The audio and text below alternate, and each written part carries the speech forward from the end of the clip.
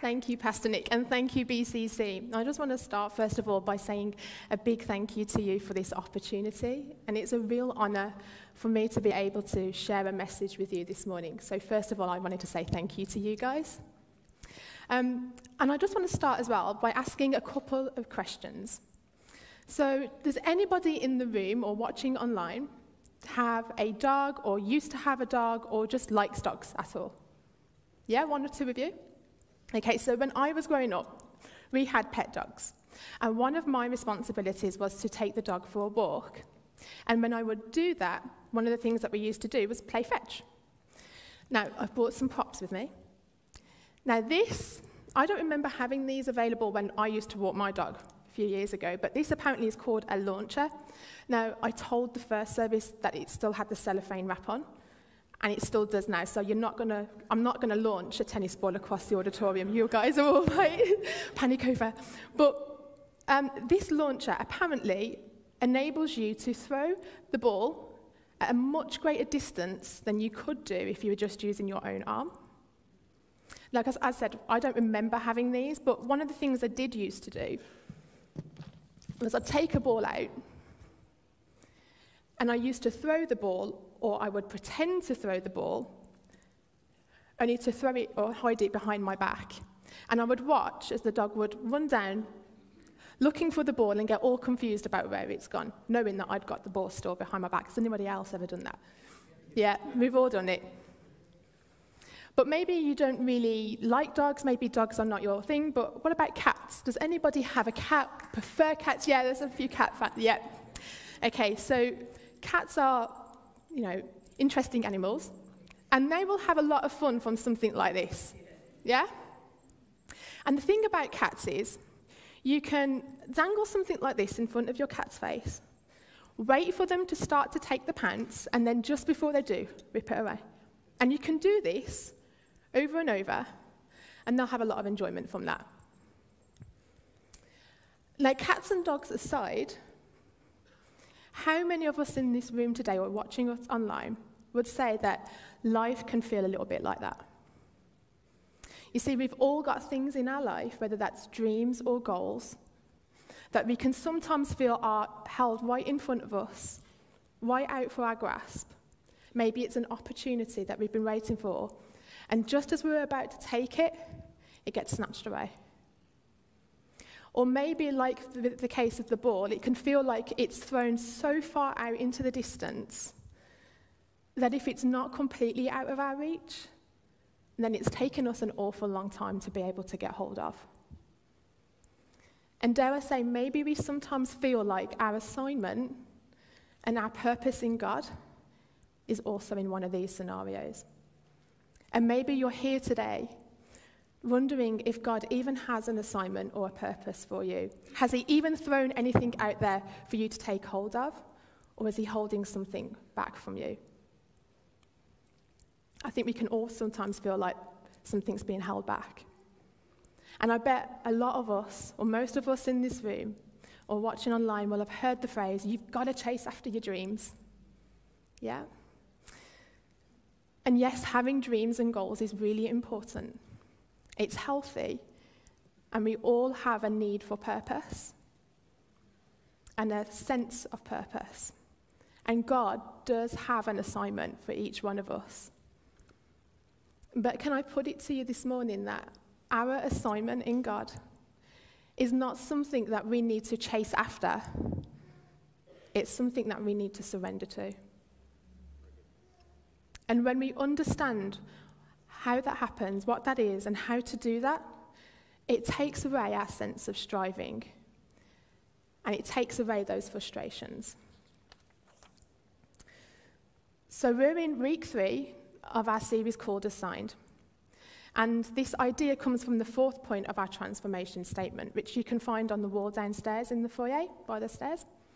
And there's 4 points on there, and we have build, belong, become, and be assigned. And as part of this series, we're looking at what it means to be assigned. And we're looking at different characters in the Bible to see what lessons we can learn from them. And so today, we're going to look at the life of Elisha. Now, Elisha is a prophet who features in the Old Testament in 1st and 2nd Kings. But before we can start looking at Elisha, we first of all need to pick up the action with the prophet Elijah. And when we start this story of Elisha, Elijah is hiding in a cave at Mount Horeb. And some of you may be familiar with the story. God speaks to Elijah, but it's not in the wind or the earthquake or the fire. God speaks to him in the gentle whisper. And so this is what God says to Elijah. So we pick up from 1 Kings chapter 19, verse 15 to 21, and you can find these notes on the YouVersion Bible app as well today. So in 1 Kings 19, verse 15 to 21, it reads, "And the Lord said to him," this is Elijah, "Go back the way you came and go to the desert of Damascus. When you get there, anoint Hazael king over Aram, anoint Jehu son of Nimshi king over Israel, and anoint Elisha son of Shaphat from Abel-Meholah to succeed you as prophet. Jehu will put to death any who escape the sword of Hazael, and Elisha will put to death any who escape the sword of Jehu. Yet I reserve 7,000 in Israel, all whose knees have not bowed down to Baal and whose mouths have not kissed him." So Elijah went from there and found Elisha, son of Shaphat. He was ploughing with 12 yoke of oxen, and he himself was driving the 12th pair. Elijah went up to him and threw his cloak over him. Elisha then left his oxen and ran after Elijah. "Let me kiss my father and mother goodbye," he said, "and then I will come with you." "Go back," Elijah replied. "What have I done for you?" So Elisha left him and went back.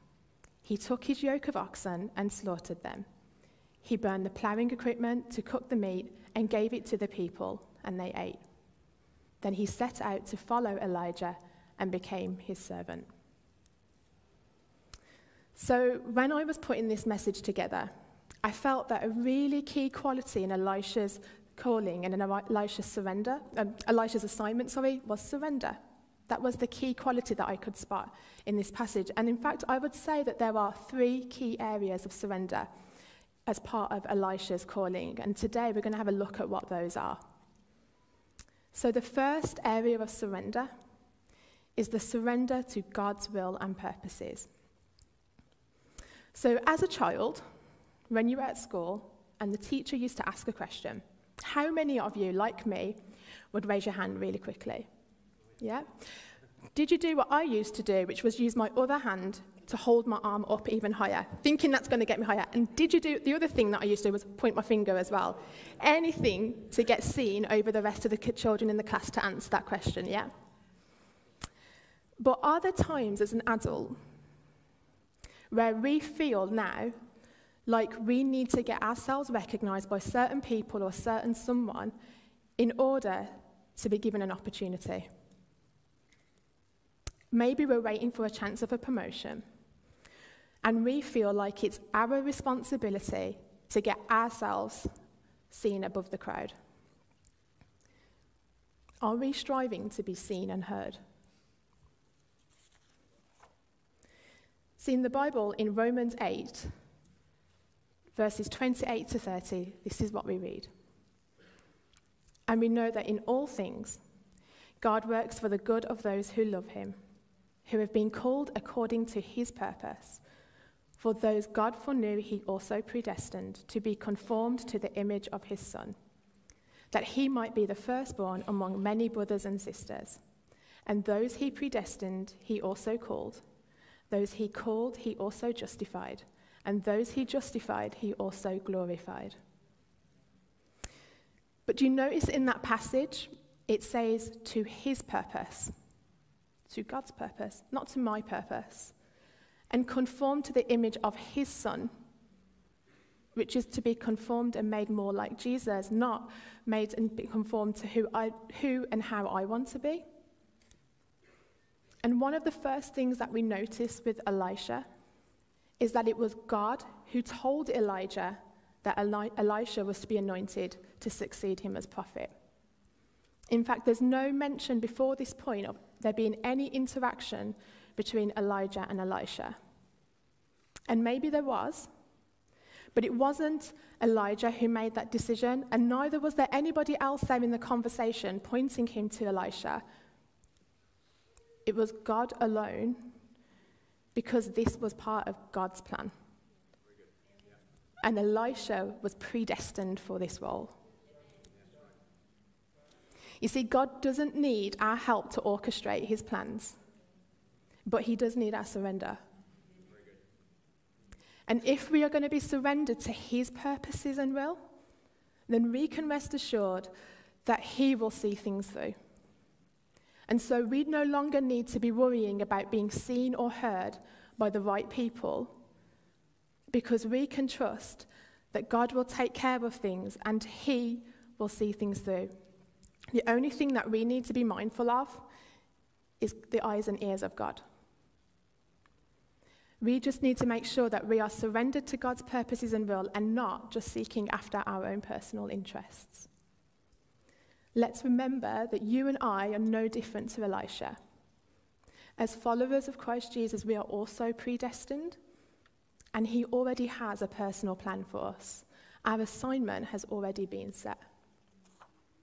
And we see this point made again, we're reminded of it in Ephesians 1, verse 11, where Paul writes, "In him we were also chosen, having been predestined according to the plan of him who works out everything in conformity with the purpose of his will." So we don't need to try and make something happen. And notice that while Elisha is being called to become a prophet, he is out working in a field with 12 yoke of oxen. He's being called to be a prophet without him even realizing it. Elisha's simply taking care of the things and the responsibility that he has in that moment.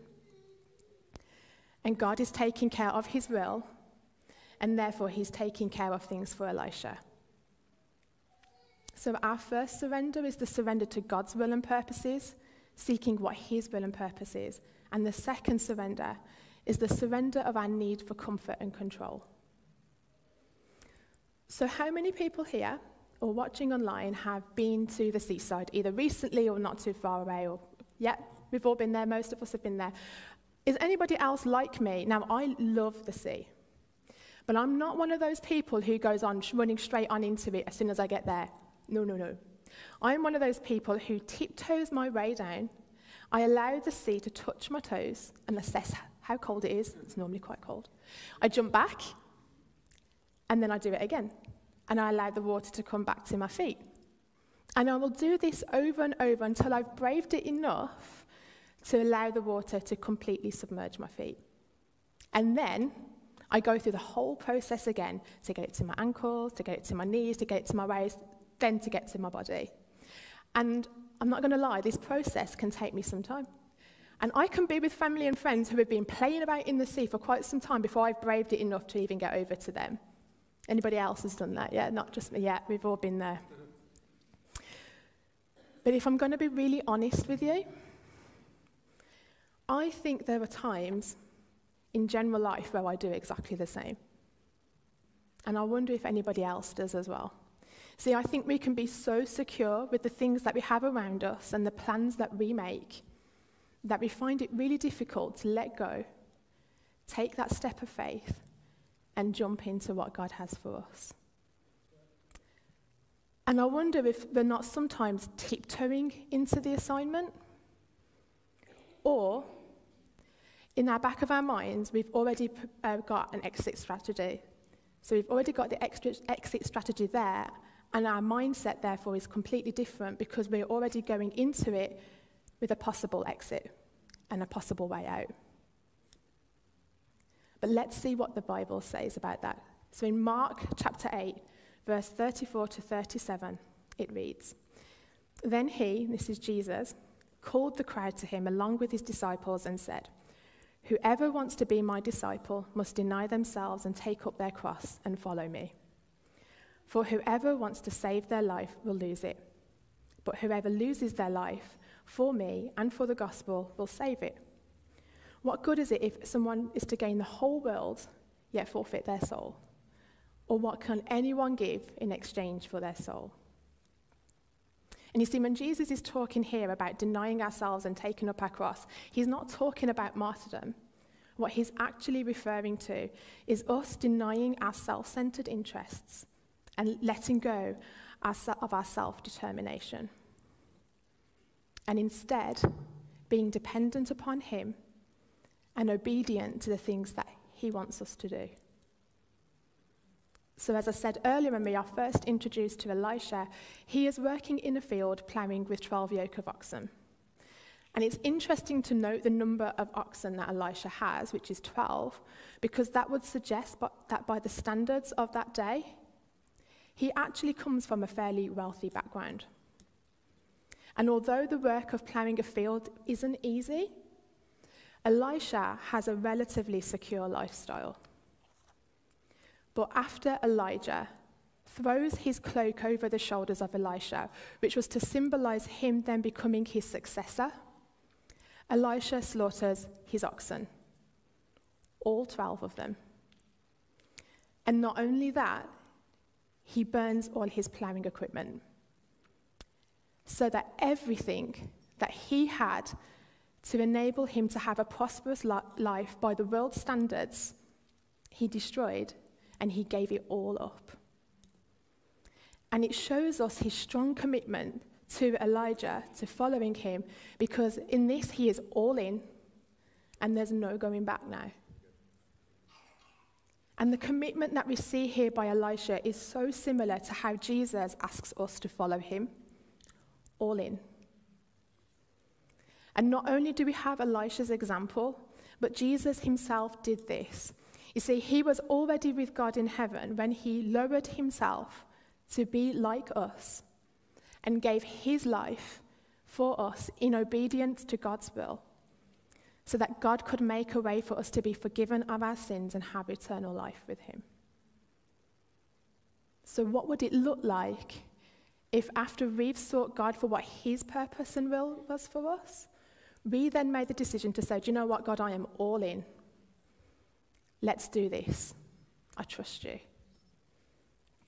Whether that's stepping out into something completely new, or it's making that decision to dig into the place that God already has you, because that's the place he has you for this season. That's your assignment for this season. So the first surrender is to God's will and purpose. The second surrender is the surrender of our need for comfort and control, and saying we're going to be all in. And the third surrender is surrendering ourselves to serving others. So I'm quite a clumsy person, and I'm one of these people that I can be in a high street or the supermarket, and I can trip over something or walk straight into something that is right in front of me. Anybody else done that? I can be so distracted by what's in front of me or what's happening either side of me that I can walk straight on into something, and I'm not even talking about something really small. And there's something about the fact that it always tends to be in a public place as well, never when I'm just on my own. And I've been with family and friends and done this, and they've said to me, how on earth did you not see that? I don't know. I didn't, and it's always so embarrassing.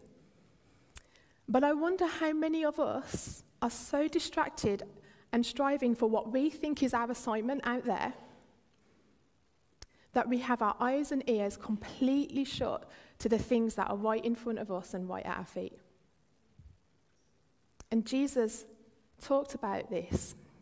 In John 13, verses 12 to 17, we read, this is Jesus washing his disciples' feet. When he, this is Jesus, had finished washing their feet, he put on his clothes and returned to his place. Do you understand what I have done for you? He asked them. You call me teacher and Lord, and rightly so, because that's who I am. But now that I, your Lord and teacher, have washed your feet, you should also wash one another's feet. I have set for you an example that you should do as I have done for you. Very truly I tell you, no servant is greater than his master, nor any messenger greater than the one who sent him. And now that you know these things, you will be blessed if you do them. And so Jesus has told his disciples that just as he, who is God, served them by washing their feet. They needed to serve the needs of others and follow his example. And now it's our time to do the same. Our assignment is never just about ourselves. Our assignment is about loving others, taking care of other people, and serving the needs of those around us.